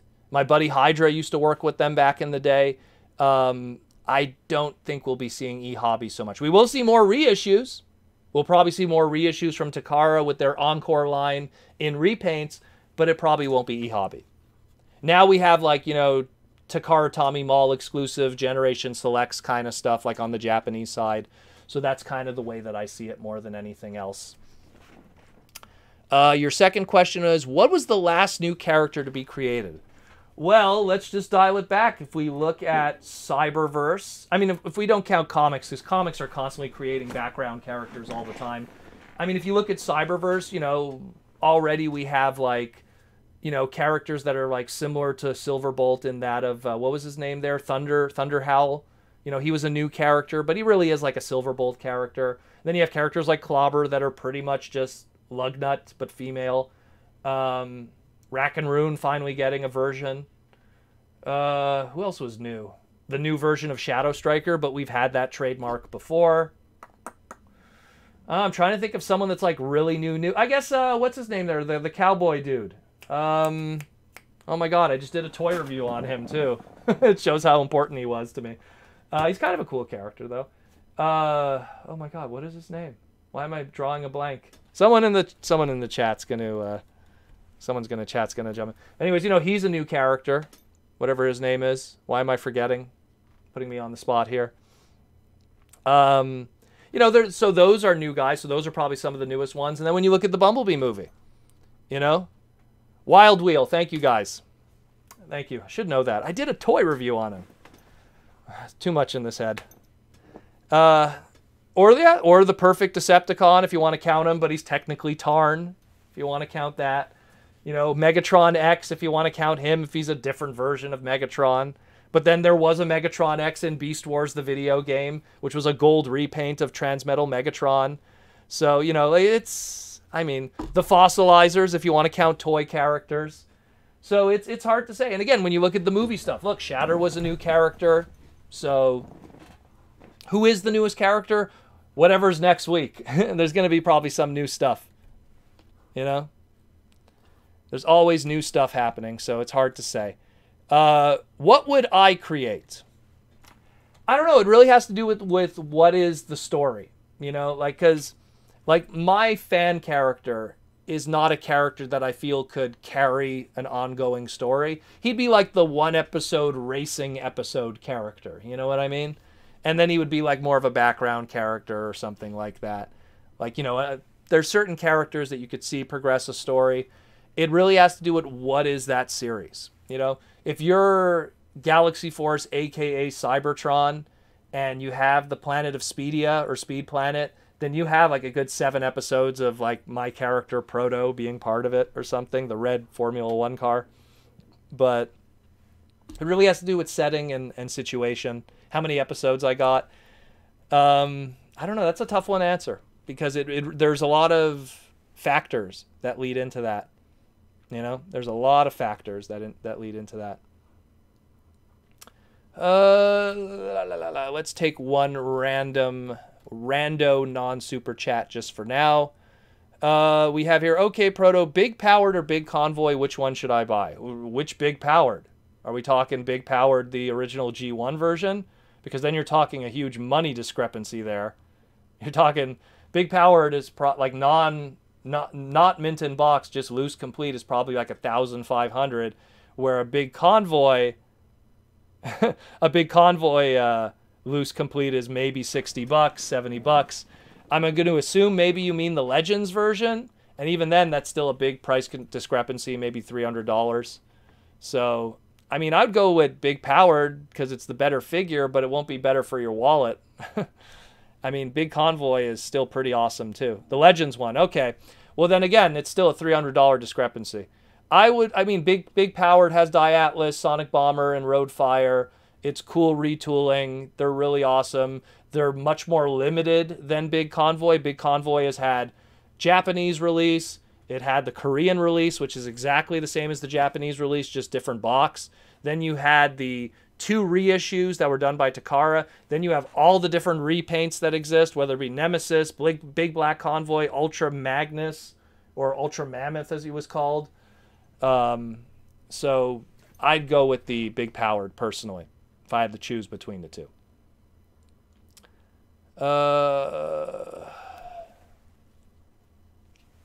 Where are we at here? Proto, once a jerk said that to be a real Transformer fan, you should have a G1 Devastator. I asked that, does that really define being a Transformer fan?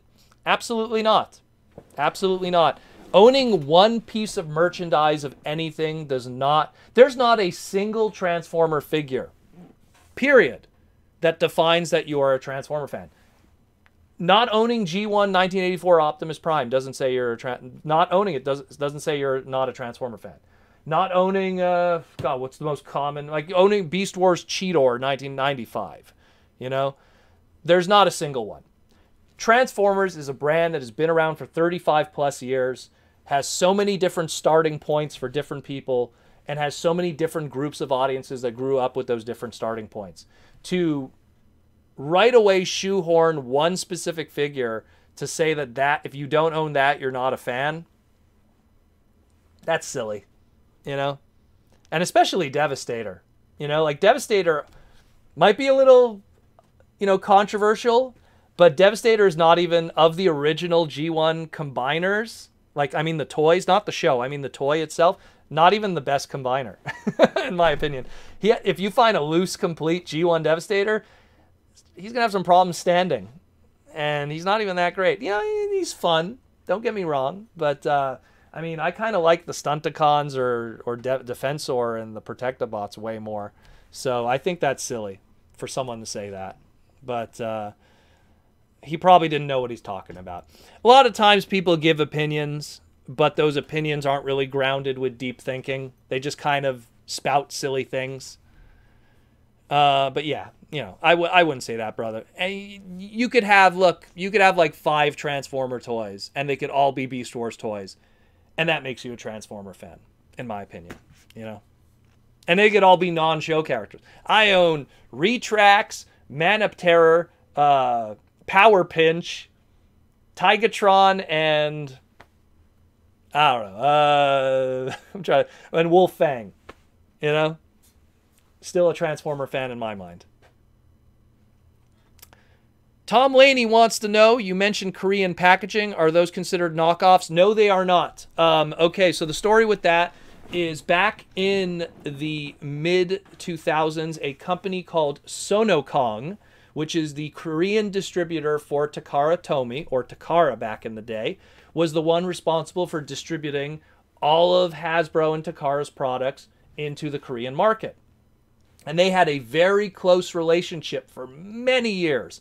Not just Transformer product. Sonokong Beyblades, which is again Takara. Sonokong Michi-chan, which is like a doll line.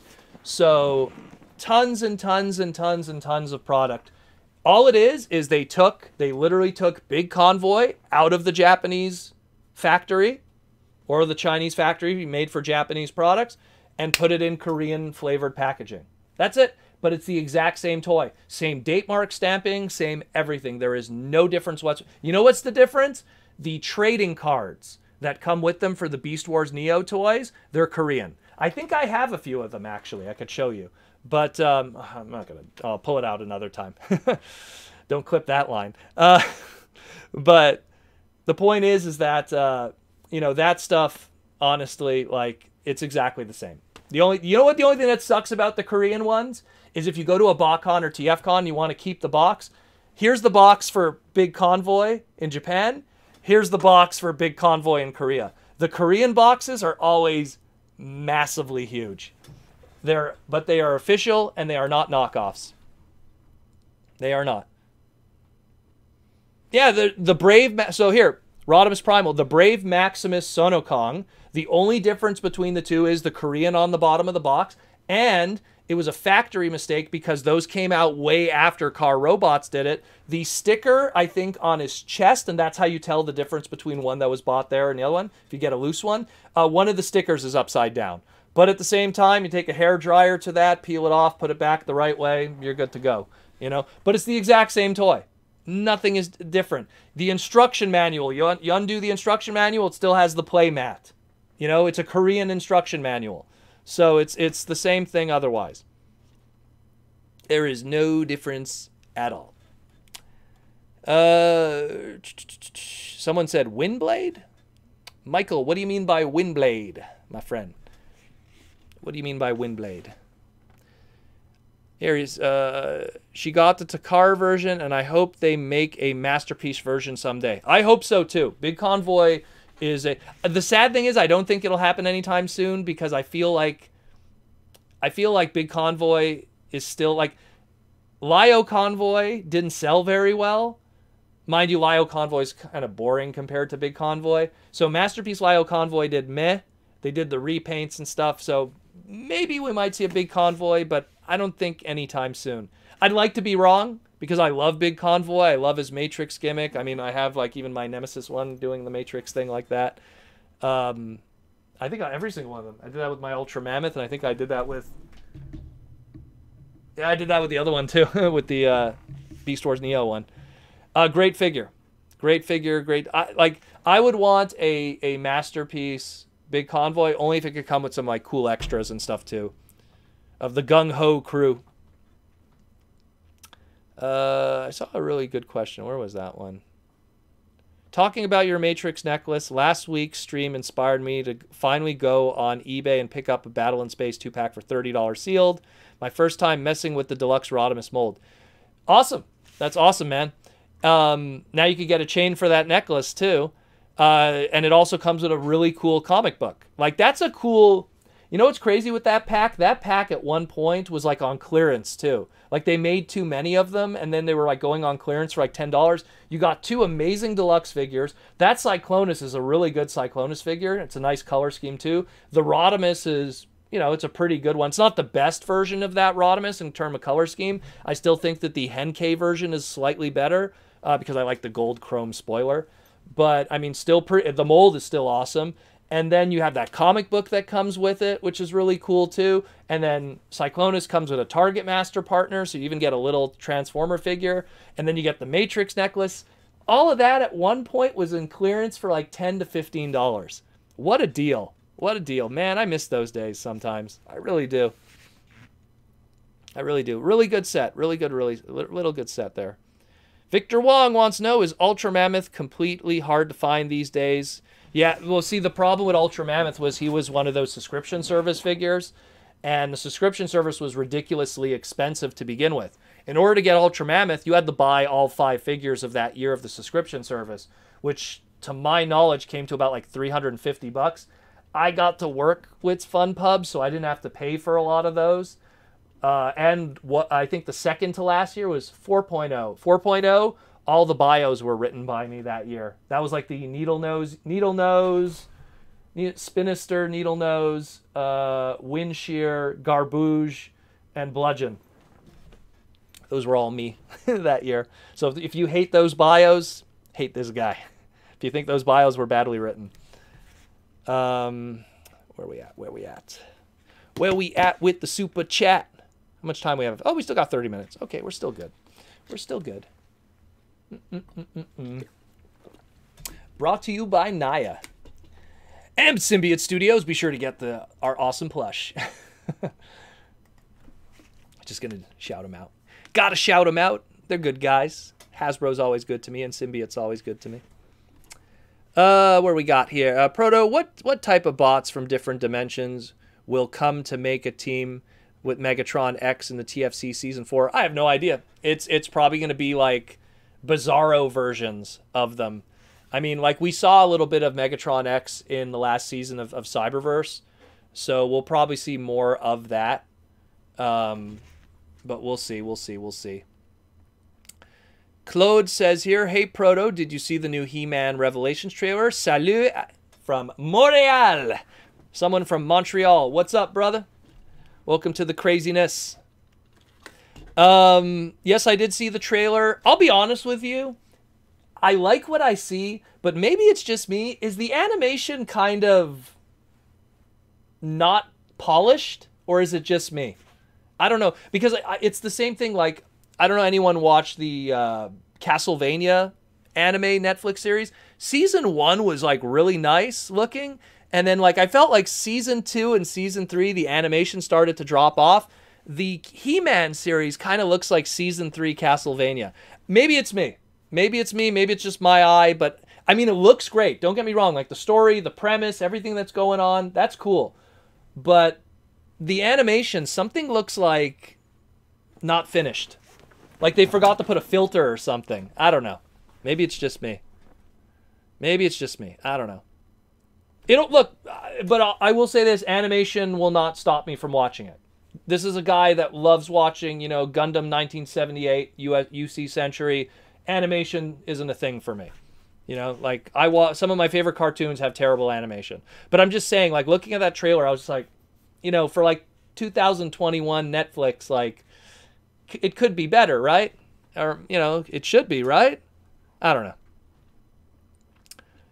Tom Lady, with Beast Wars making a comeback, think maybe somehow Beast Wars 2 or Beast Wars 2nd and Beast Wars Neo get released in anything for new characters? I think so.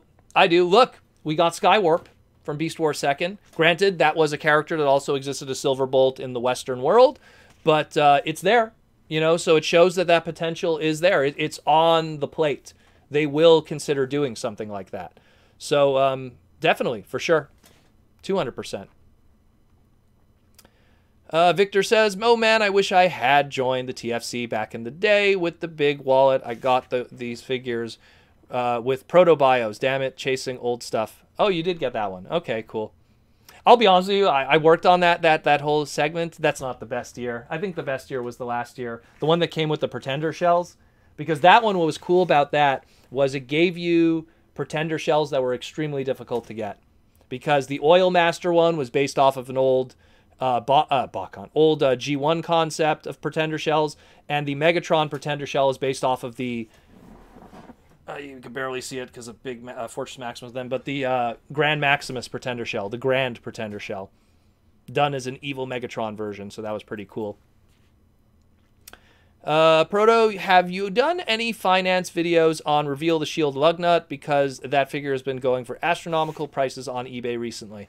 No, I have not. Usually, the finance videos, when I usually do them, it's because there's a big price movement in recent time. Reveal the Shield Lugnut has been high for a long time because he actually had very bad distribution back then. That whole wave, Lugnut, the Lockdown, which was a deluxe. What else was in that wave? There was a lot of weird stuff in that wave, and they all had really bad distribution. So even back then, people were having difficult time getting them and paying big money for them. So like if he's like what does he go for today? Like because if he's still going for like $60 to $80, that's not too crazy because that's kind of what people were asking even when he was new coming out, because he was only showing up in like, oh, some Targets might get him, and like, you know, some Toys R Us's back in the day might have got him. He didn't show up at Walmart at all, you know, so it was very tough that wave. Like the Jazz wave, which was like the first wave of Reveal the Shield, that did okay, but all the others, man. Like I think the easiest way to get the Lockdown was like even one of the TFCC exclusives. It was cheaper and easier. 115. Okay, so he went up a little bit. That's crazy. You know what though? Again, why is that? Probably the best Lugnut toy at the moment. The second we get a better one, because you know that trademark's coming, it'll go down.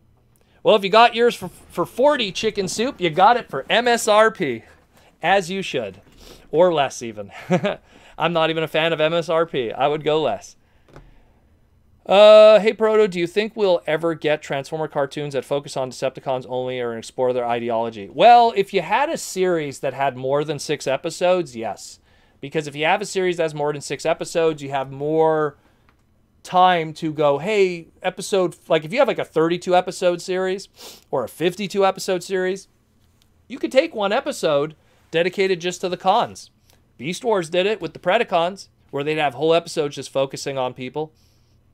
So it's something that, you know, I could see it happening, but if we have a 6 episode Kingdom series or anything we get in the future, no, they're just gonna binge it quickly, that style, and no character development.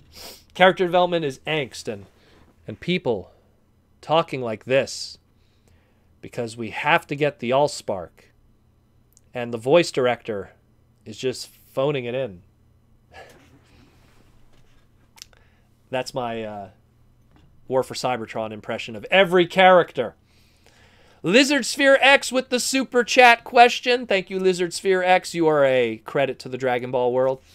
I'd like to see Optimus go up against alternate antitheses versions of himself, like what went on with Batman and his Rogue Gallery in 1980s. It's funny, actually, that you mentioned that. They kind of played with that with Regeneration 1, where Rodimus fought multiple different versions of Optimus Prime. His Power Master, his Action Master, his G1 version. So, I mean, the idea has been done. The only problem is it was Hot Rod, a.k.a. Rodimus Prime, fighting those versions. And they were all like zombie versions from different continuities and different parts of the timeline. So it's been done. But I'm pretty sure they'll do. Look, the idea of an evil version of a character and them fighting is a tale as old as time. God, like I think, God, what's one of the first versions of that? I know like Speed Racer did it, where he fought, and that's like this ninth. Like I'm talking cartoons specifically, and that's like 1966, 1965. You know, in Japan, Mahago. You know, so. That's the earliest I can think of. I'm pretty sure Astro Boy fought an evil version of himself at some point, you know? So it's like, I mean, that's as early as I could think of. But, I mean, that idea has been around forever. So at some point, a Nemesis Prime is going to fight an Optimus Prime again. It will happen again. Multiple versions? I don't know about that. Maybe one day. You have a Nemesis, a Scourge, and a Black Convoy against Optimus Prime. What's another name for them? Dinosaur. They did a Dinosaur, which was a black repaint of a Rodimus. But thank you for the super chat question. Lizard Sphere X. Dun, dun, dun, dun, dun, dun. That's why the War for Cybertron games were cool. You got to view both sides of the faction. The War for Cybertron games were a blessing. When we talked about it with Aaron Archer on the stream, that was a passion project. That wasn't just people doing a job. That was a passion project. Let's see, where are we at here? Josh D with the super chat. Couldn't Hasbro request YouTube to demonetize the reviewer channels to anyone reviewing unreleased or stolen figures? They could, but they'd have to prove it. Because the thing is, they could go like, hey, they stole our stuff, and then they would have to prove how it was stolen. I mean, obviously, we kind of have we have conversations proving that this is stolen material, because we have Instagram private messages between Tauntaun, Prime versus Prime, and the other individual that also was stealing stuff, and with other people that were buying. So we know that they are stealing. We have the conversations, but we don't have concrete evidence for them to do it, and obviously Hasbro doesn't have those conversations. And then you could argue, oh, those conversations were photoshopped. That's not me, you know. But look, you know how you stop that? Don't watch it. You know what's great? Look, TFW 2005. You know what they do? When they upload those videos, those guys, TFW 2005 takes screenshots of it and puts it on their website for themselves. That way you don't have to watch their video. Go to TFW 2005, look at the screenshots, and give Tony Bacala some money, who's been running TFW for years. Tony deserves money. He created an entire community. You don't need to give it to these thieves. Just don't watch them. Don't even watch for a second. Because if you watch for a second, you gave them ad revenue. Don't even watch them. Ignore them. Don't even go into it to downvote. Don't bother with that. Ignore them. Ignore them. That's it. That's it. That's all I say. They don't exist. And they're not even good reviewers. That's the worst. That's probably the most frustrating part. They don't even know what they're talking about. So, ignore them.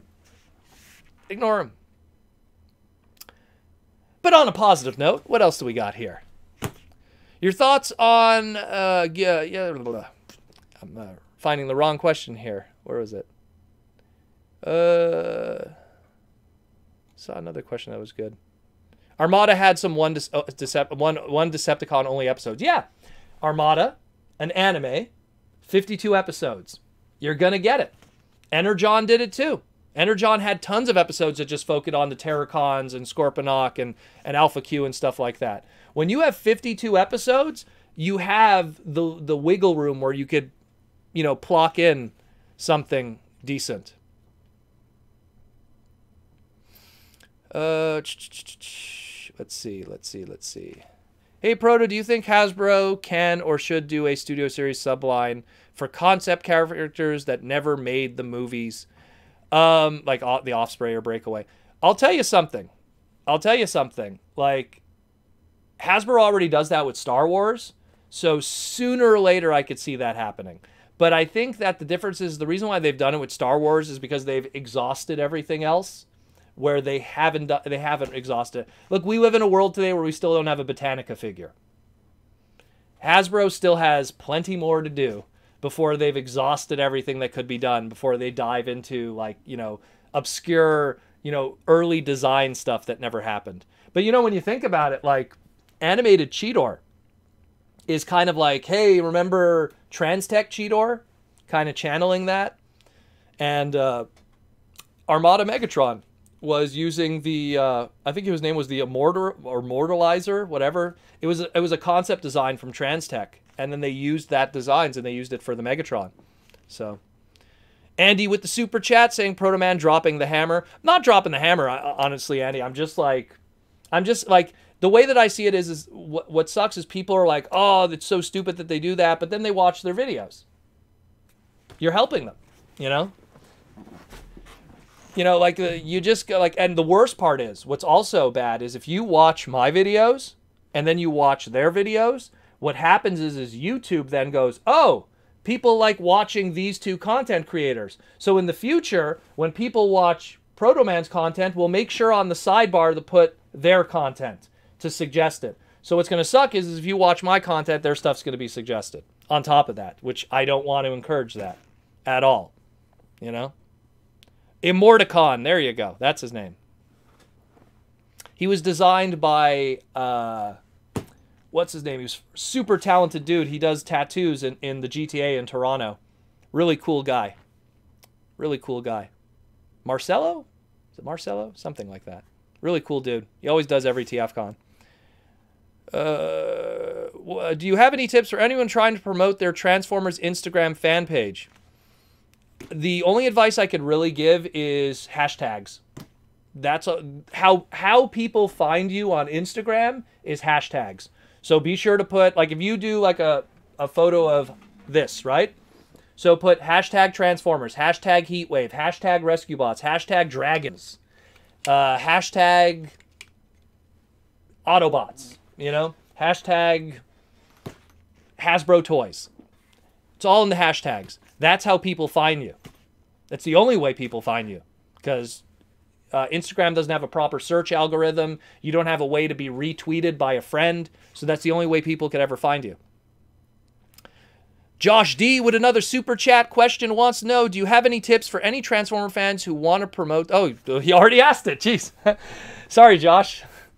But yeah, that's literally how I would do that. Like, you just, whatever you take photos of, and it could be not just Transformers, but anything. It's all in the hashtags. When you do Twitter, you're reliant on people doing searches with the search engine.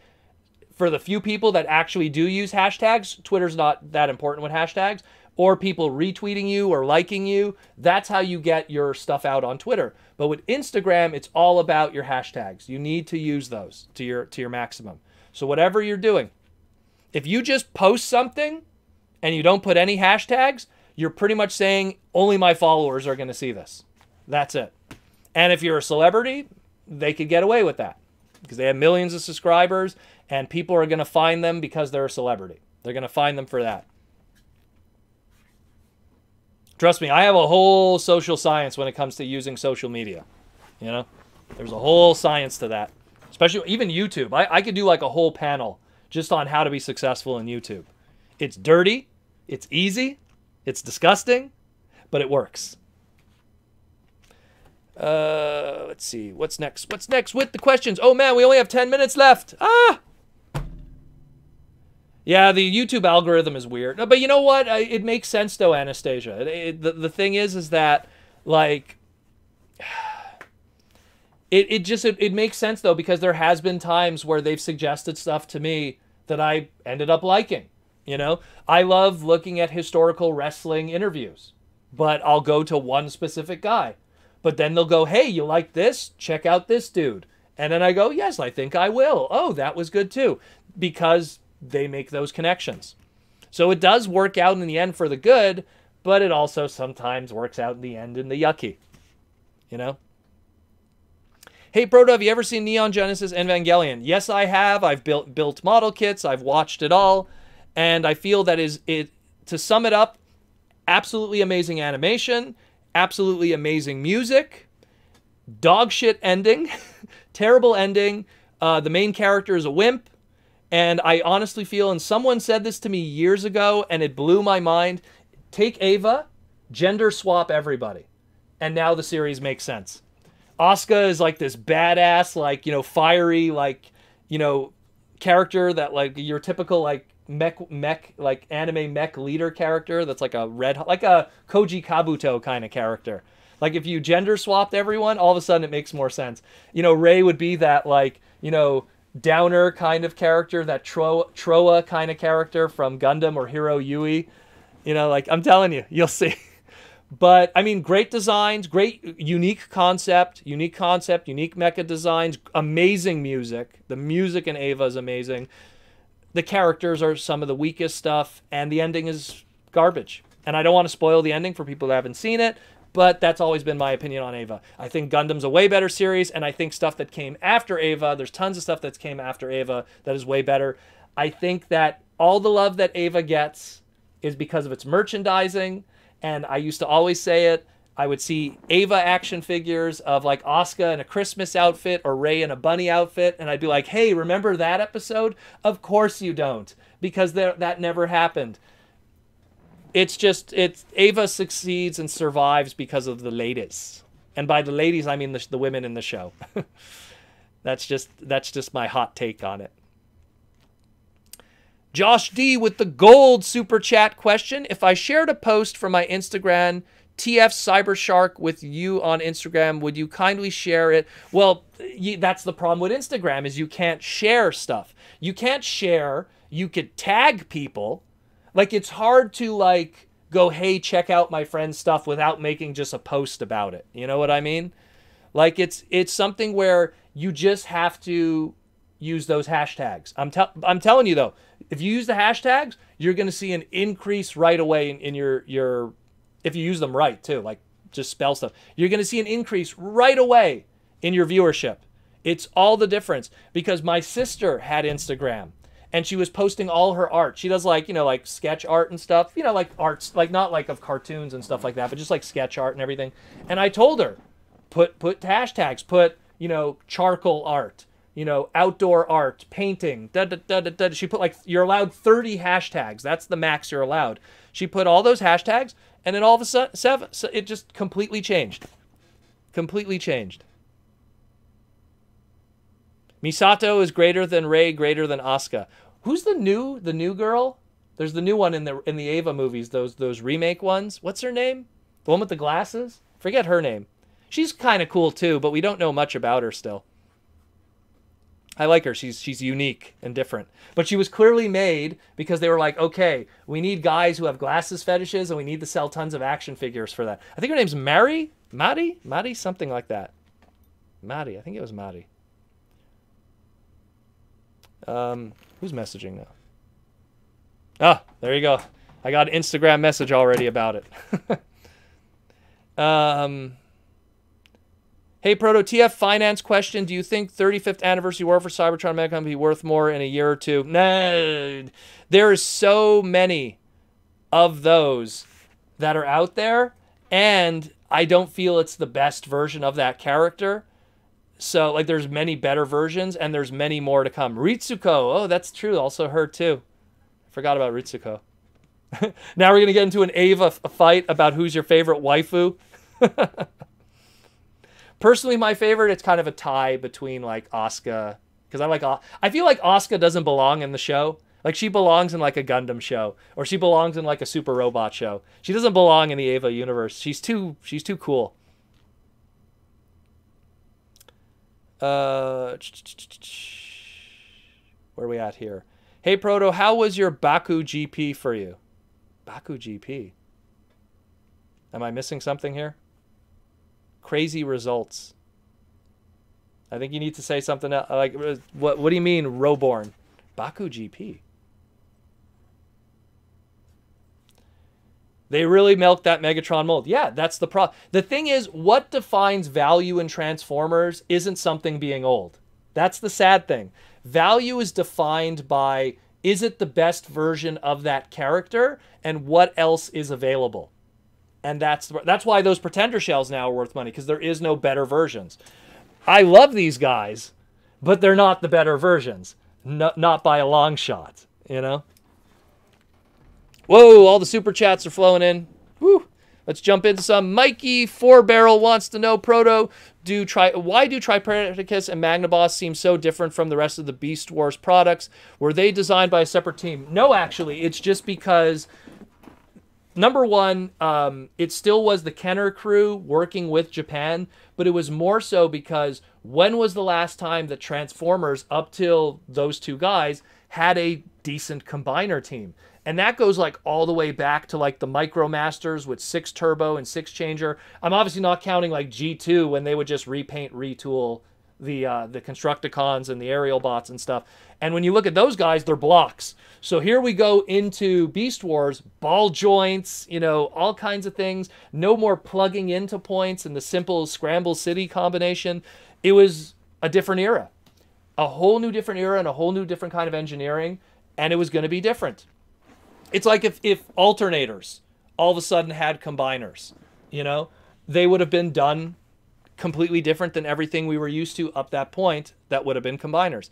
When we look at, like, let's say now how we have the Combiner War stuff, that's John Warden going like, hey, remember those like plug points with Scramble City Transformers, aka the original G1 combiners outside of Devastator, and how like it was so universal and everything and we could swap them? Why don't we go back to that? And the rest is history. Where Tripredacus, it's not like you could put, you know, C-Clamp as the top instead of the bottom or something. It's not like you could take Ironhide and not make him the legs. So it was a completely different apples and oranging kind of engineering, combined with being the first combiner to have ball joint engineering involved. Are they messy? Are they complicated? Are one of them extremely fragile today? Of course. But they were the beginning. And when they're the beginning, there's hiccups along the way. We got a super chat question from Stinkfist69 with the gold super chat. And it might be one of the last super chats of the day. By the way, Mikey, thank you for the super chat question. I hope that helped. Hi, Proto. Have you ever seen Ninja Scroll, the anime movie? Of course. 100%. I'm a big anime guy, so that's like a given. That was my introduction into anime back in the 90s. I think it would be awesome if they made a live-action movie today. What are your thoughts? Keep it thick. Everyone with the keep it thick. My first introduction to anime, if you count television, was everything that was played in Quebecois French. If you're French in Quebecois, they played tons of anime on the French channels. That's a whole long story with the PQ and not wanting to play Anglophone cartoons dubbed in French. That's a whole other story. But the point is, I saw a lot of anime growing up, so I can't really pinpoint what was the first one. Maybe Speed Racer, maybe Captain Albator, which is Captain Harlock, but I can't pinpoint it. My first ever VHS rental of anime, though, that would have to be Tank Police and then Ranma 1/2. And Tank Police is awesome. It's from the creator of Ghost in the Shell. And Ranma 1/2 is a freaking classic. I love Ranma 1/2. Super underrated. People don't give it enough praise. And by the way, going to Ninja Scroll, I think Ninja Scroll is amazing. Incredible animation, really good story. Jubei is an awesome character. A lot of the characters in Ninja Scroll would go on to inspire a lot of other anime and video game stuff. One of the characters in Ninja Scroll went on to inspire the character Nicotine from the Samurai Showdown series. Like, I'm a big Samurai Showdown guy. So, like, there's a lot. Like, Ninja Scroll is super revolutionary. Is it gory? Is it violent? Is it sexual? Yeah, it's all those things. But it's a great, like, piece of product to see what animation could do at its highest level, especially cell animation for that time. Goldarak, a.k.a. UFO Grandizer. You know? There's a lot of French-Canadian stuff. Michael Butcher, no question. Okay, Michael, ask the last question, brother. Ask the last question for the day, and then we're done. One more question. It's Michael. Give it to me, brother. I'm going to wait. Oh, my God. They're all coming in. All right, we'll do Victor's, too, then also. Since it's kind of anime night, my first anime ever was Iria. Iria is really good, too. Really, really good also. I like her. The manga version's really good also, because you got a lot more stuff. Any chance you saw it? Yep. You have to understand, I was a big anime guy when anime was pretty much you rented VHSs from the video store and stuff. I had this great place called Black Lotus Cafe. No joke, that's what it was called. It was named after a Magic the Gathering store. And this guy just had everything. And I just rented all kinds of stuff. I was a big anime 90s guy. I'm still an anime dude, still to this day. But 90s anime was the shit, yo. It really was. It was really good. All of that stuff. Bubblegum Crisis, that's another one. You know, Bubblegum Crisis is really good. Some of my favorites, again, Ranma 1/2 is one of them. Golden Boy. Oh, Golden Boy. Golden Boy is it's a ecchi anime, not hentai, an ecchi anime, but it is so about life and thought-provoking, and Kintaro is such an amazing character. He's like a spirit animal in a lot of ways. Life is study. Educate yourself. Learn. Grow. That is the Kintaro way of the Golden Boy. With the Mitsuzuki 5. Vampire Hunter D, that's a really good one. That's more 2000s. Did Michael ask his question, or he didn't ask one? Oh, the F1 Grand Prix. Oh, that's what you were talking about. I didn't catch it, man. I didn't catch it. You know what? I've been so busy because now my hockey team, Montreal's in the NHL semifinals now. I've been focusing on my hockey. I've been so busy with so much stuff too. You know, balancing everything. I try to catch the Grand Prix when I can, but the problem is time zones. When they do a Grand Prix on the other side of the globe, sometimes there's just no way to catch it. You know, sometimes there's just no way. Here we go. Michael's the last question. Michael's last questions. Will Seacons come back? I got 2 of them. How about Wicked City? Wicked City was a spicy anime, to say the least. When you mean come back, if you mean the original Generations one getting reissues, probably not, unfortunately, unless they do a box set down the line later in a different color scheme. Will we see them again? Of course. All of those trademarks will be seen again. Hey, look. We got Combiners being revisited again. That's the rumor that we hear. So at some point, it's going to happen at some point. That being said, we are done for the night, guys. It was amazing. 2 hours flew by. Thanks, everyone who came. Man, a lot of people came in today. A lot of Hasbro people, a lot of YouTube people, a lot of old friends from BotCons and TFCons. Just a lot of great people just came in today. Thanks again for coming, guys. Once again, I just want to say, if you want to support the podcast, we have the Patreon. If you could come join, or if you want to be a YouTube member, all the people who are YouTube members got unlimited questions. If you notice, they're green names. Guys like Andy and Stinkfist and all the others that I'm just seeing here, you know. So, you know, if you want to support the podcast. Otherwise, again, just follow my stuff. We got my Twitter account where I post all kinds of cool stuff. My Instagram where I post a whole bunch of cool toys. And theprotoman.com is just where everything is all in one place. You could see the stuff that I've worked on with Hasbro. You could see all the other things and the links to everything, including this. Thanks, everyone, for coming. You guys are the ones that make this the number one. It is number one Transformer podcast in the world. And I will keep trying to do my best to give you everything. And like I always say, roll out.